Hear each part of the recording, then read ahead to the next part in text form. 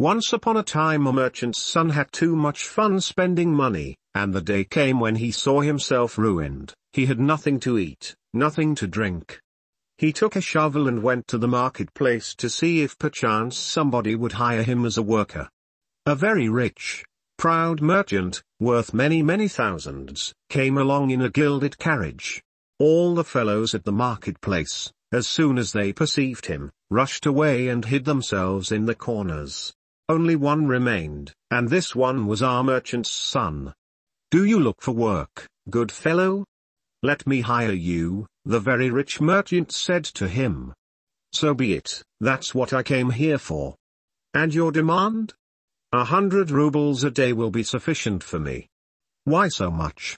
If it is too much, search for someone else." Plenty of people were around, and when they saw you coming, all of them rushed away. "All right. Tomorrow come to the landing place." The next day, early in the morning, our merchant's son arrived at the landing. The very rich merchant was already there waiting. They boarded a ship and went to sea. For quite a long time they journeyed, and finally they perceived an island. Upon that island, there were high mountains, and near the shore something seemed to be in flames. "Yonder is something like fire," said the merchant's son. "No, it is my golden palace." They landed, came ashore, and, look there!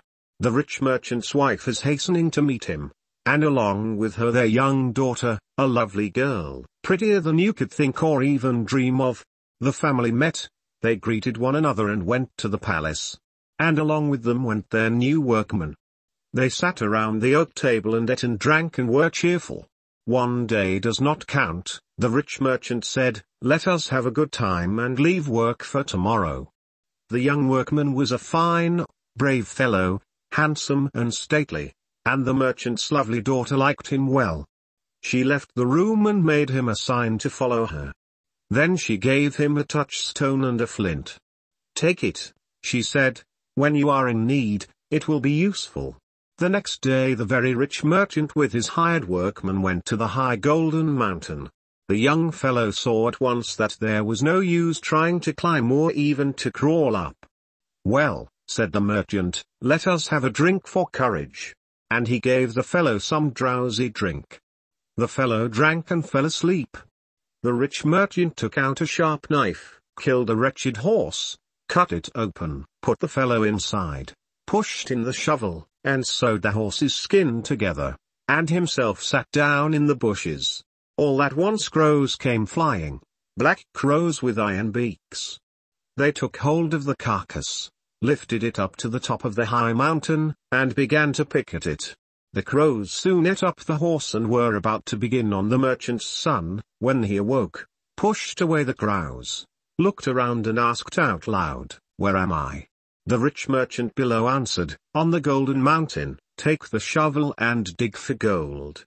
And the young man dug, and all the gold he dug, he threw down, and the rich merchant loaded it upon the carts.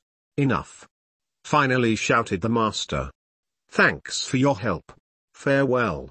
"And I? How shall I get down?" "As you please. There have already perished 99 of such fellows as you. With you the count will be rounded and you will be the 100th. The proud, rich merchant was off. "What shall I do?" thought the poor merchant's son. "Impossible to go down. But to stay here means death, a cruel death from hunger." And our fellow stood upon the mountain, while above the black crows were circling, the black crows with iron beaks, as if feeling already the prey.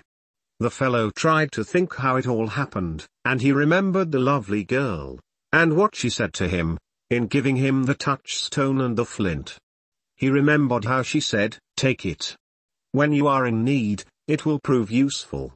The poor merchant's son took out the stone and the flint, struck it once and, oh! 2 brave fellows appeared and stood before him. "What is thy wish? What are thy commands?" said they. "Take me from this mountain, down to the seashore." And at once the 2 took hold of him and carefully brought him down. Our hero walks along the shore. See there! A vessel comes sailing near the island. "Ahoy! "Good people, take me along. No time to stop." And they went sailing by. But the winds arose and the tempest was heavy. "It seems as if this fellow over there is not an ordinary man, we better go back and take him along," decided the sailors. They turned the prow toward the island, landed, took the merchant's son along with them, and brought him to his native town. It was a long time, or perhaps only a short time after, who could tell, that one day the merchant's son took again his shovel and went to the marketplace in search of work. The same very rich merchant came along in his gilded carriage, and, as of old, all the fellows who saw him coming rushed away. The merchant's son remained alone. "Will you be my workman?" "I will, at 200 rubles a day." "If so, let us go to work. A rather expensive fellow. If too expensive, go to others, get a cheap labor." There were plenty of people, but when they saw you coming, just left the place. No one is left. "Well, all right. Come tomorrow to the landing place." They met at the landing place, boarded a ship and sailed toward the island. The first day they spent rather gaily, and on the second, the master and the workman went to work. When they reached the Golden Mountain, the rich, proud merchant warmly treated his hired man with a tumbler. "Before all, have a drink." "Wait, master. Thou art the head, thou must drink the first." "Let me treat thee this time."